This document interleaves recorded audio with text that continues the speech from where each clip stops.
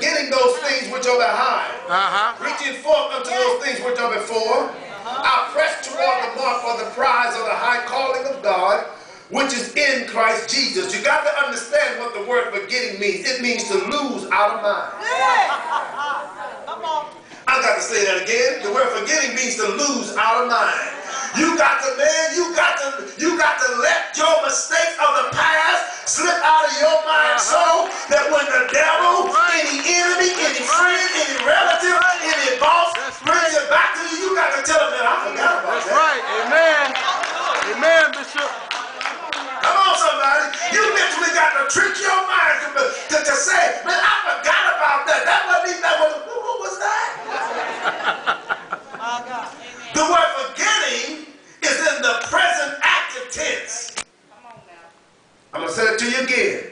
For those of you that are linguistic scholars, the word forgetting is in the present active tense. And what that means is whenever you find yourself in the present, you must forget the things of your past. So some of y'all, every day you got to forget it. Every time the devil tries to bring it back to your mind, you got to say, devil, I forgot about that. Come on, somebody. That means every day you must choose to forget. Forgetting is a choice. That's right. That's Come right. on, man. You can never move forward being tied to the mistakes of your past. That's right.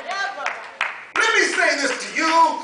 There isn't a person that has ever stepped foot on planet Earth that didn't have some regrets about his or her past. That's right. That's right.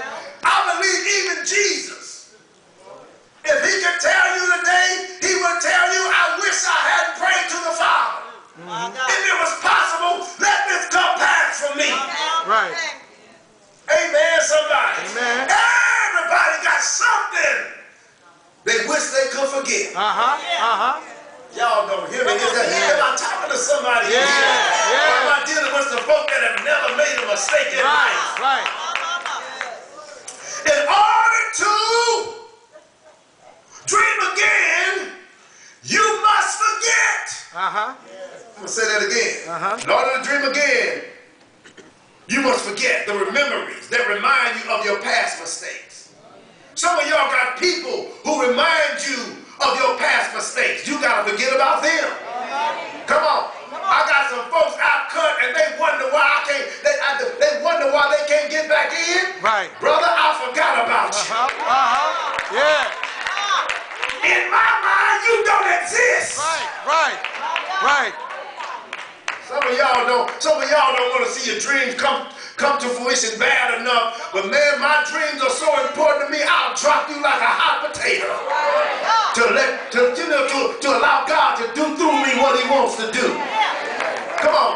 There's nobody important enough to rob you of your dream.